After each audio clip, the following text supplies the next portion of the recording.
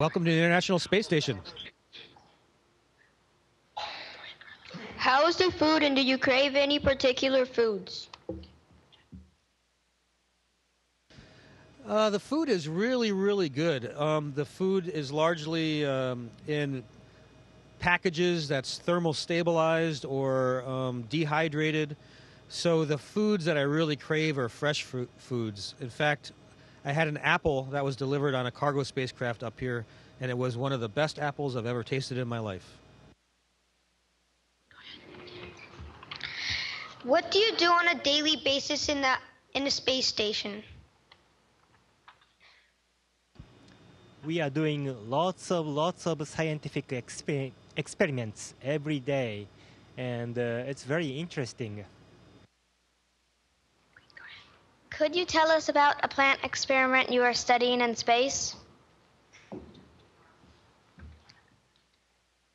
Yeah, we have a plant experiment that's just wrapping up now called Apex 5.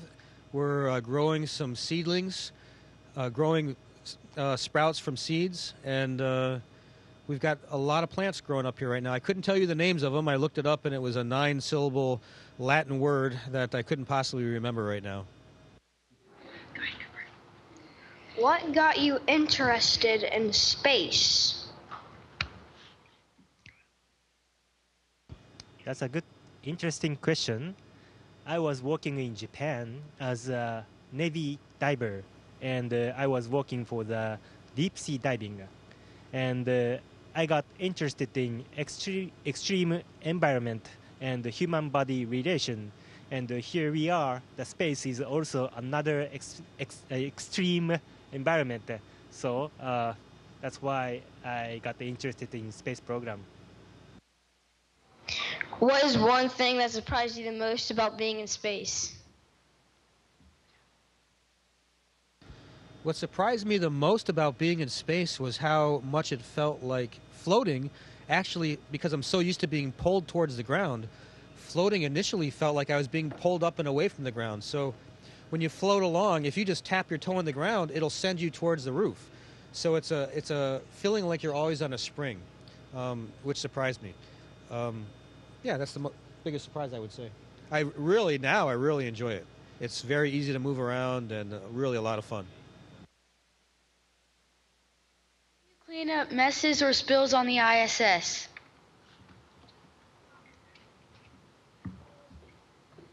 Aha. Since the water is a little bit tricky in space, so we are using wipes, dry wipes, wet wipes to clean the spills. How do you sleep at night? Do you have a room?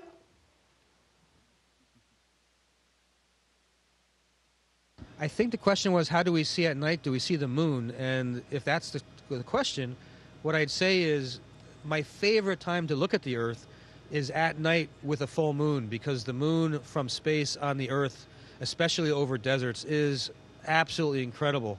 And also because of the lights from where people live, you can pick out very easily where there's large amounts of people at the same time as you can see the natural beauty of the Earth. Could you see the recent forest fires in California from space?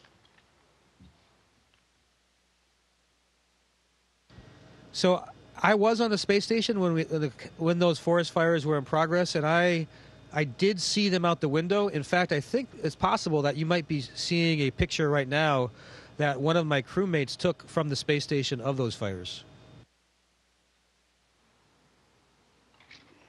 Is space junk a problem for the ISS as it orbits Earth?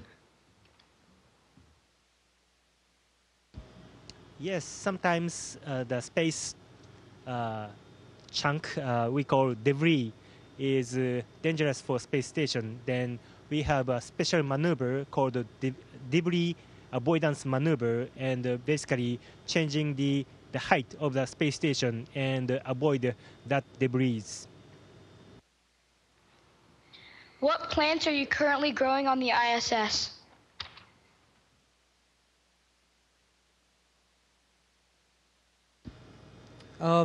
I'm not sure the exact name of them. Again, they're seeds that were grown out of seedlings. I can tell you in the past, seedlings that were growing out of seeds.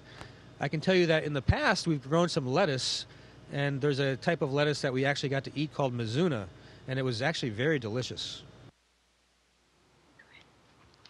What does it feel like to be on the space station?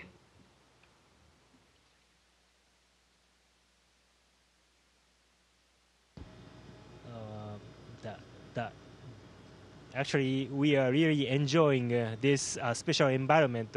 We are floating all day long, and nice mic, Mark. And we are also every day doing very interesting experiments. So it's really fun. What type of training did you do to be ready for space travel? We had to do a wide variety of training, from medical training to, of course, lots of physical training. We had to train underwater to prepare for spacewalks. We fly in jets to help us be better at working as members of a crew in high-performance vehicles like spacecraft. We also train on simulators for robotics, and we actually use simulators for spacewalk training as well as lots and lots of training about how the spacecraft actually works and what to do in emergencies. Are you allowed to bring any small personal items to space? And if so, what did you bring? We are allowed to bring small personal items. I brought some small items for friends. The thing that's most important to me that I brought with me is my wedding ring.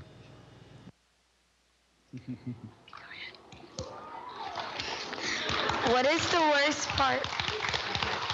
What is the worst part about being in space? The worst part of being in space. So maybe I miss my family, friends, countries. Apart from these, things, and working, only we are 6 astronauts in space station. So I miss my family. What is the most exciting experiment involving liquid you have performed on the ISS? We have all kinds of exciting experiments going on the space station. Some of them do involve liquid, but what we're going to do today is do our own. We're going to try to see how large a ball of liquid we can make with this chocolate milk. So watch.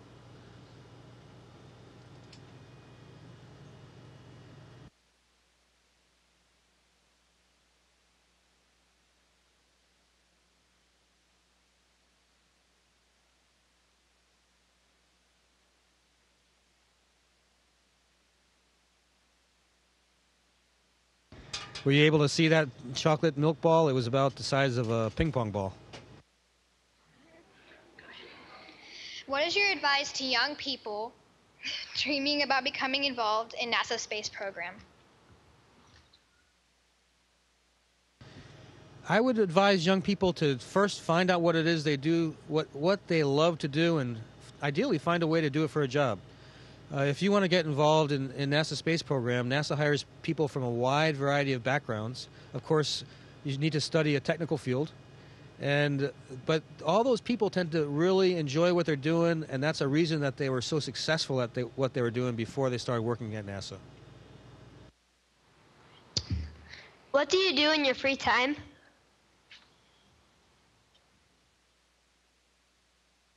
During free time, I like taking a picture of the Earth. It's very changing and very beautiful.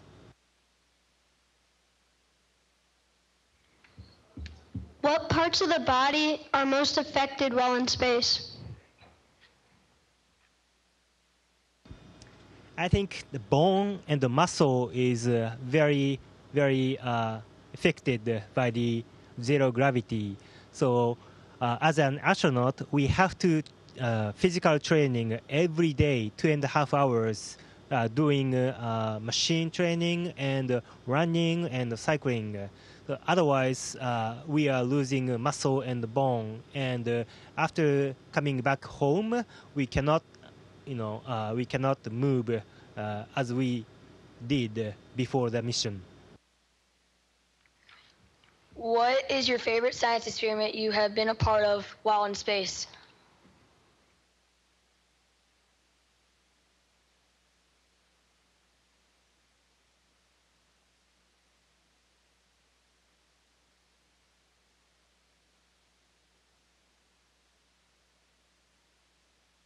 Wow, there's so many. My favorite ones are the ones where I can actually see the experiment that's in progress. So things like the spheres experiment, where you can actually see the results immediately. Because I'm really kind of like a laboratory technician up here, I'm not so much a scientist where I'm gathering data, making observations. There's lots of things that happen without astronauts interacting with them, but we have to make sure that the equipment is running smoothly. But some experiments, like the spheres experiment, where we were able to see small satellites maneuver around inside the space station, that was really fun for us to participate in. I attended space camp. Did you or anybody you know attended space camp? I did not attend space camp, but I know at least 2 people that did attend space camp. Both of them are astronauts now.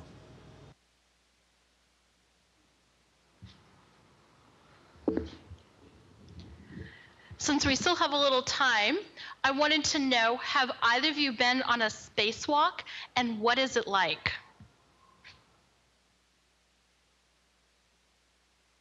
That's interesting that you asked this question, especially right now. We're getting ready to have 2 spacewalks, and Norishige and I will be doing a spacewalk on the 29th of this month. I have done a spacewalk, a couple previously, and what is it like? Wow, it's hard to describe. It's both exhilarating and scary, as you can imagine. It's exhausting and exciting. The one moment that really sticks in my mind is when we were getting ready to leave the space station. We're in a crew lock. It's a small tube, 2 people laying down inside of it, waiting to go outside. The moment that was really special to me was when the commander for the spacewalk, the commander for the space station who did the spacewalk with me, opened the airlock to the outside, to the open space. And suddenly that small tube that was only lit by lights like you see inside the lab was lit by the reflections of the sunlight off of the Earth, so it got extremely bright. It felt just like opening up a door of your house to go outside on a sunny day, and I knew it was going to get real. It was a really amazing moment for me. So another question, how did you get to the International Space Station, and how will you get home? Actually, we are using a Russian spacecraft named Soyuz. It's a 3-man spacecraft. Of course, the commander is Russian cosmonaut, and 2 seats for either Russian, American, European, or Japanese astronauts. And of course, we are using same boat going back home.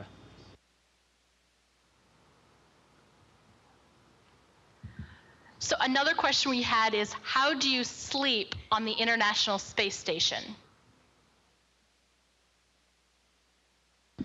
I think you might be sure of this. We have sleeping bags that we can mount on any surface, because any surface is basically equal in space. There's not really a physically defined up or down. Every surface reacts exactly the same. So for Norishige, his sleeping bag is on this upward surface. For me, my sleeping bag is on this surface. But for both of us, we tend to sleep kind of like this, with our arms sticking out of the sleeping bag, just floating in front of us.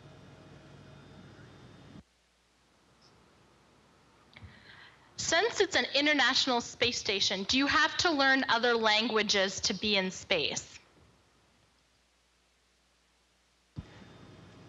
Actually, since we are using a Russian spacecraft, we have to study Russian language. Sometimes with Russian crewmates, we speak in Russian language.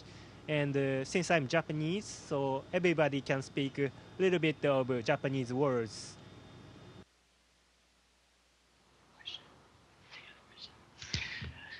Did either one of you by chance work on any of the Eli Lilly experiments that went up to the space station?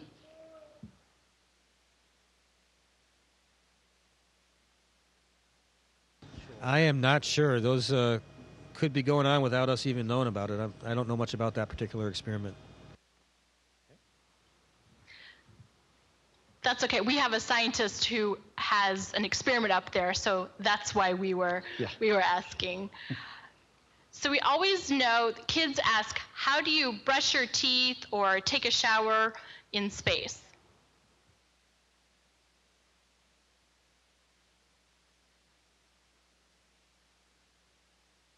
So brushing our teeth is, I'd say the only difference is for me, brushing my teeth, I can't spit the toothpaste into a sink. I have to spit it into a piece of tissue paper because that'll absorb the liquid, and then I put it in the garbage that way. Taking a shower is also, of course, different. You can't really take a shower. We can basically wet a washcloth, wipe our bodies down, and then dry off with a towel. And we have some special pouches that have a little bit of soap in them, and we can add some hot water to that pouch and basically spray the water into a towel, again, because the towel helps us control that liquid. It stays on the towel as long as you don't move it really fast, and it allows us to get it back onto our bodies, and that's the best we can do.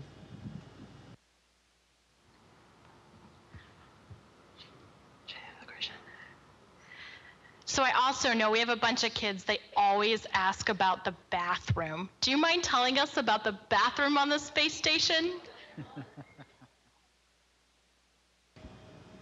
So of course, bathroom, we use water. On the Earth, we use water to wash out the bad stuff. But here in space, we cannot use water because it's very tricky. So instead, we use airflow to capture the liquid and the solid waste. So other than that, it's basically the same principle.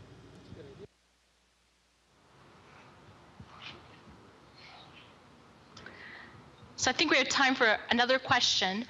Do you use any robots on the space station?